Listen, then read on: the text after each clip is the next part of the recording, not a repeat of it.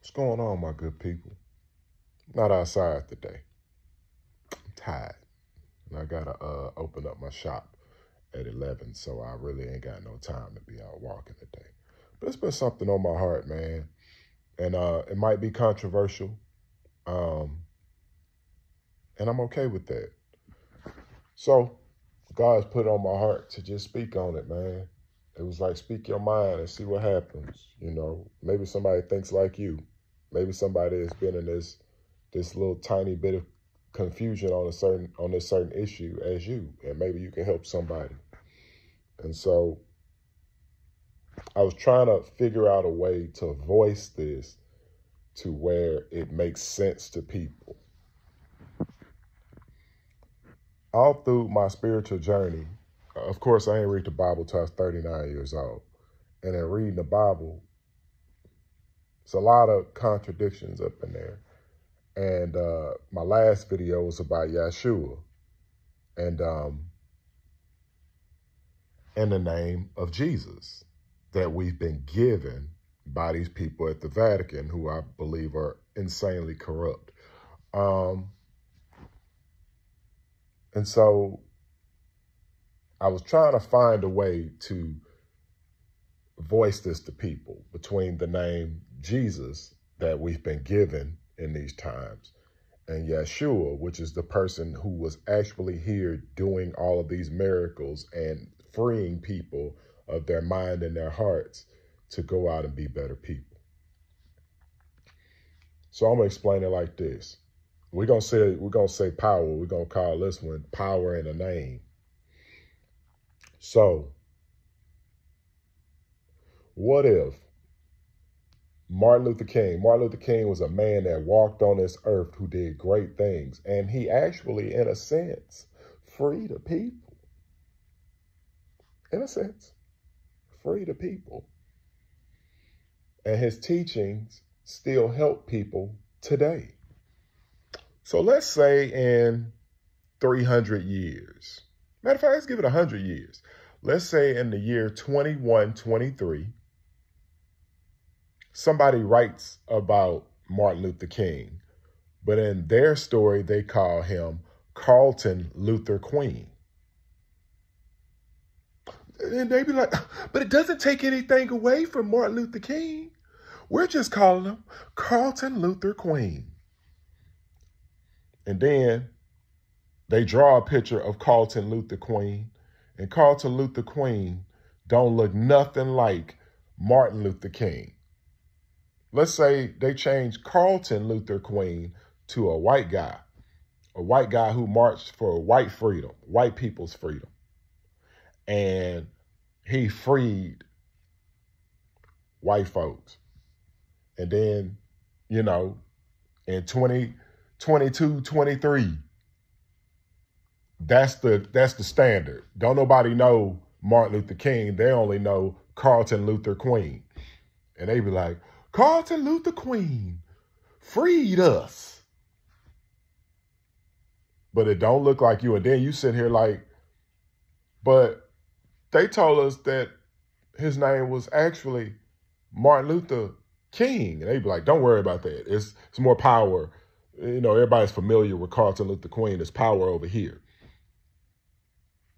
And that was the thing that I kept running into. If his name is Martin Luther King, call him by his name. It don't matter if time change.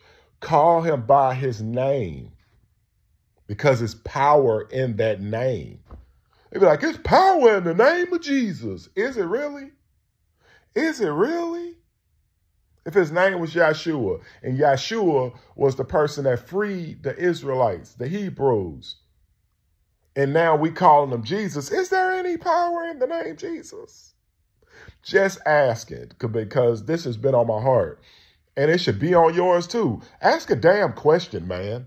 Don't sit here like no doggone sheep listening to what some people in the Vatican who don't stand for nothing about Yeshua. Nothing. Probably can't stand that man for what he did to free the minds of the people and got them out of the slavery game that they were in. The religion slavery game. Like, This is what I'm trying to say, man. Like, if you change the name of somebody, you keep the same text, keep all of his words, maybe change some. Maybe say he wasn't married. He was just oh yeah, we changed him to Carlton Luther Queen. Carlton Luther Queen was not married. Carlton Luther Queen was perfect. He never did anything wrong.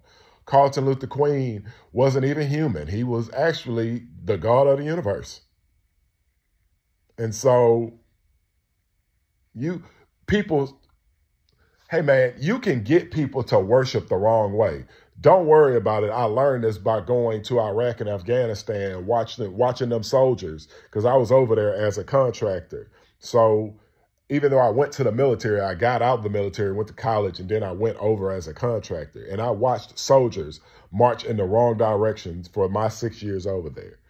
But in actual reality, they were marching in the wrong direction for 20 years because we were just fighting anybody who could put their hand up. So let's go back to the beginning. Let's say Martin Luther King in the 60s did all of these great things, and had all these great teachings, and people hated him for it, hated him. And then in 100 years, they still use all of his same teachings, but they call him Carlton Luther Queen. Then they say, oh, it wasn't no Coretta Scott. She was just one of his followers. He wasn't married to her. She was just one of his followers. What you mean? And not only was he just a man, he wasn't just a man, he wasn't no human, he was God of the whole universe. Don't make no sense, dog. It just don't.